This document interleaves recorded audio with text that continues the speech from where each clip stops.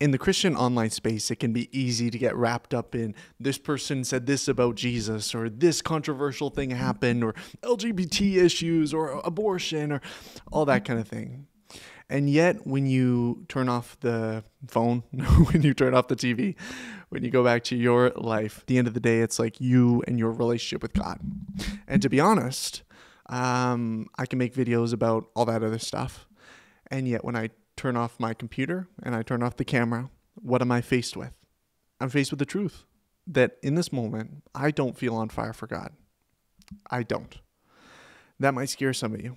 That might make you feel nervous, and it might make you feel like, is Isaac deconstructing? Is he going to leave the faith? Is he going to be one of these people that was super on fire for God and did all these things for him and was super, evangelistic in how he went about his life, and then all of a sudden decided he wasn't cut out for it, and he doesn't believe anything?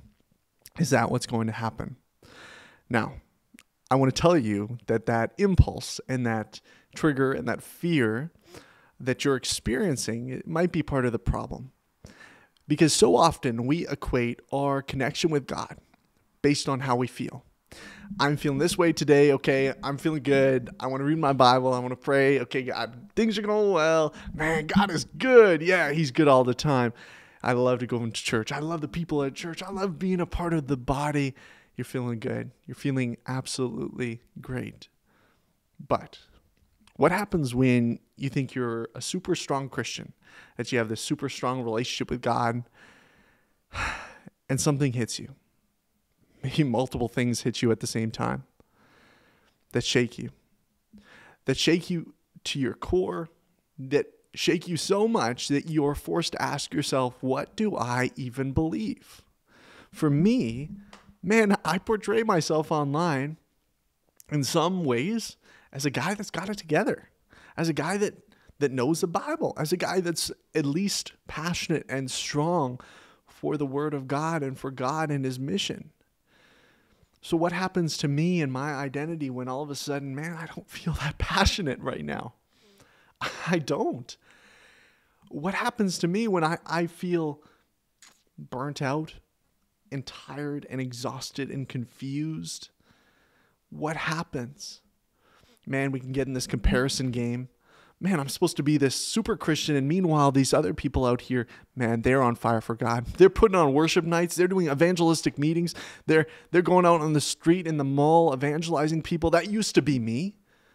What am I doing now? I'm just trying to convince myself to wake up in the morning. That's how it can feel. We get in this comparison trap.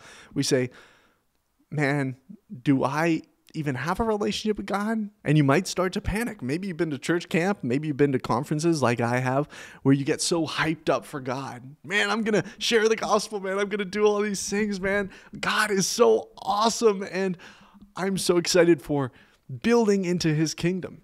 I've been there, right? You're just pumped about it. That's why I got 2 YouTube channels, because I'm just pumped and I'm excited about making content for the glory of God, bringing people to Him, helping them grow in their faith.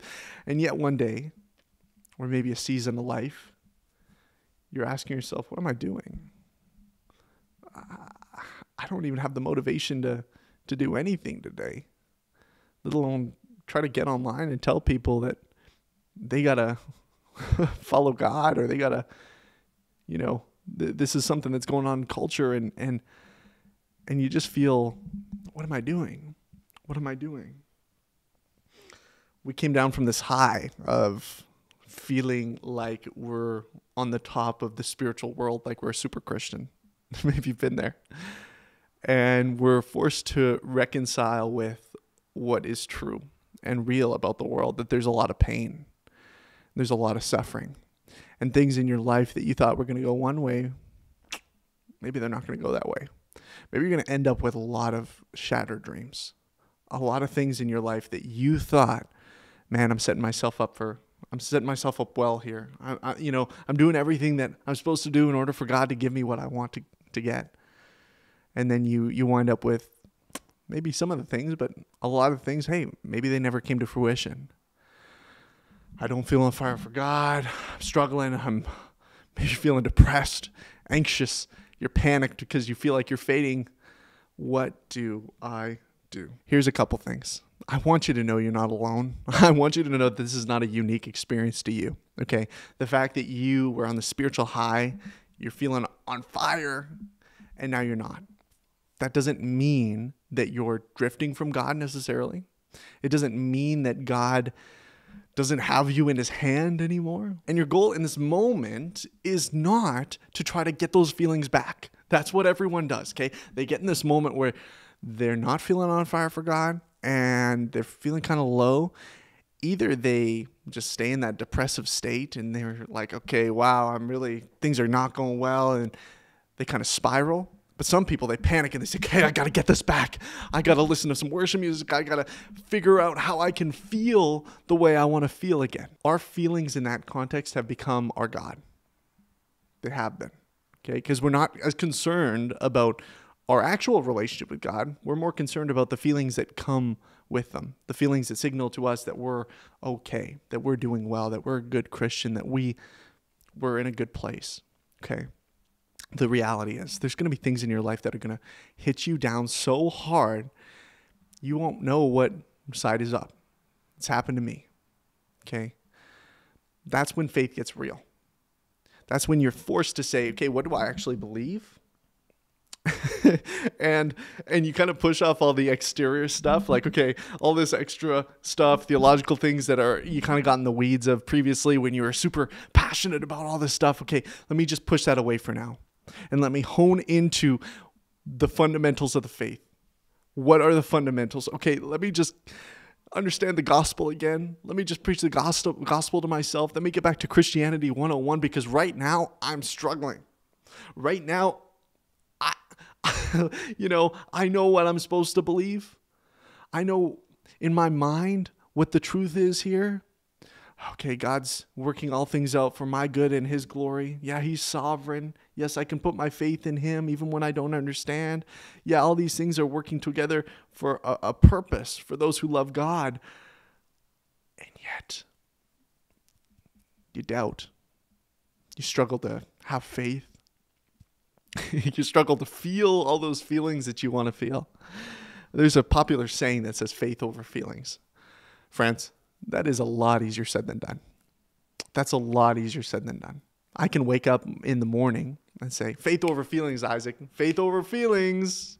I know you're feeling depressed right now. I know you feel anxious. I know you don't feel like getting out of bed. I know you feel like your life is ending maybe. Get out of bed. You can do it. Faith over feelings. Trust God. That's hard. That's hard.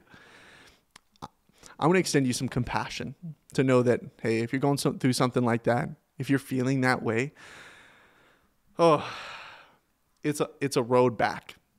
I'm going to say it's a long road back because maybe not as long of a road as you think it is, but it's a road back. Okay. What do we do in these circumstances when you feel burnt out, when you feel like, man, I don't feel on fire for God. I don't feel like reading my Bible. I don't feel like going to church. What do you do? What do you do? Okay, here's what I learned. I'm a newly married man, so take it from just a young man. I know there's a lot of folks watching that have been married a lot longer, and you guys got it together. Okay, cool. But for me, here's what I've learned, okay? When you wake up in the morning, maybe you're feeling grumpy, you're feeling a little bit just disconnected and, whatever. You're going through you're moody, okay? Does that mean that you don't empty the dishwasher? Does that mean that you don't take out the trash? Does that mean that you don't cook your wife breakfast or, you contribute to cleaning up? Does that mean that? Maybe for some of you say, okay, hey, you know what? That's what it does mean, okay? I've heard from some more older married couples that that's a very bad road to go down, okay? But no, hopefully what you do is you're going to take out the trash anyway. You're going to empty the dishwasher anyway. Even though you're not feeling totally connected to them, you're not feeling the greatest, you're feeling kind of grumpy, you're going to do it. Why? Because in that moment, you're following your values and your commitment and your convictions over those momentary feelings that you're experiencing, okay? Because those feelings don't dictate truth. Those feelings don't have to dictate your actions. That's the truth of it. I can accept that I'm feeling this way. I can accept that maybe I don't want to go to church. I can accept that maybe I don't want to read my Bible right now. I feel distant from God. I don't want to do these things. I can accept that. But what am I going to do? Am I going to follow my values and my commitment to God and say, God, I don't want to go to church right now, but I'm going to show up. I don't want to talk to anybody, but I guess if somebody comes to talk to me, I'll talk back to them.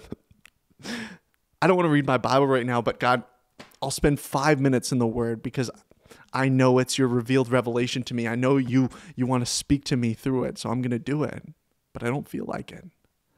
And you take these steps, as simple as they may seem, and to some of you more spiritual folks out there, you might say, Isaac, this isn't enough. You need to, if you're really feeling distant from God, then you need to go hyper into reading the Word an hour a day and praying an hour a day and go on a spiritual retreat and maybe go to a youth conference so you can get amped up again. Hey, friend, I'm glad that this faith thing, this is good for you. This is easier for you. But for a lot of us, we're struggling out here. And for me, what I've found in the darkest of times, the darkest of nights, it's reading that Bible verse. It's reading the Word for 5 minutes. It's praying out to God for strength and saying, God, I'm distant from you. I feel distant from you. I know nothing can separate me from the love of God, but right now it feels like a lot is separating me from the love of God. That's how I feel. Confessing how you feel to God, confessing your sin to God. Hey, God, I know unbelief is a sin. I know that. But I'm not going to fake and say I have faith and I believe when right now I'm struggling. And God has compassion for you even in the midst of that. He does. Because these things are hard that you're going to go through in your life. Maybe you're going through them right now. They're going to try to shake your faith. They are. Oh, so what do? What's the solution? Well, the solution isn't trying to find the feelings again. It's not. It's to be content in the space of saying, I'm going to follow God. I'm going to follow my values and my commitment to God, regardless of how I feel. That's my commitment.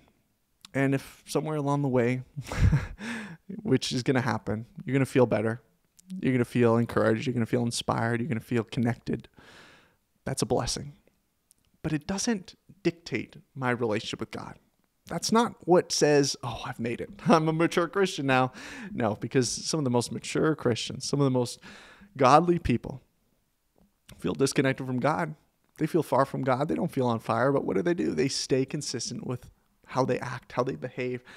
They're not going to fall off the rails because of how they feel on a particular morning. Yeah, it's going to be hard to get out of bed some mornings, absolutely. But I'm still going to trust in God.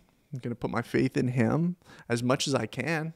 Like, some days it's not a lot.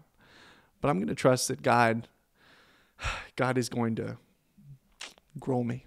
And He's going to forgive me for my unbelief and carry me and give me faith that I need to carry on. What I found what God is doing in my life is He is taking out the old foundation, the foundation of saying, I feel this way, therefore I will do this. Or I feel super on fire and super passionate, so I'm going to act this way.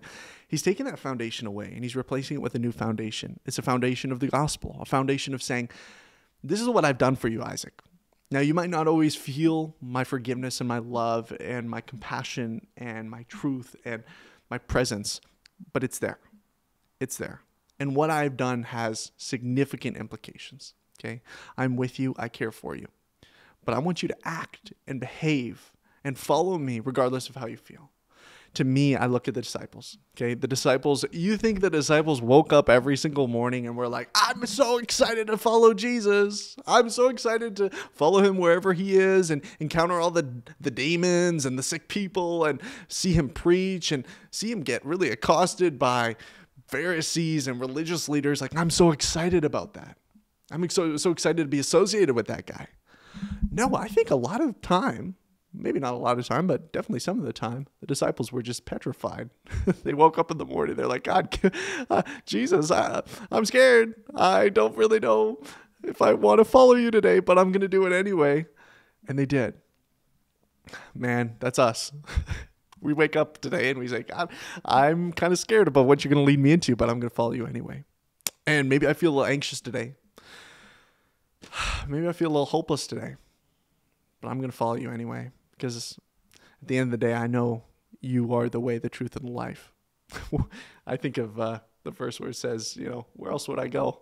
Where else am I going to go? I think that was Peter. I could be wrong on that. You guys let me know in the comments. But it's like, where else would I go, Lord? You hold the words to eternal life. Where else would I go? Man, that's where I am.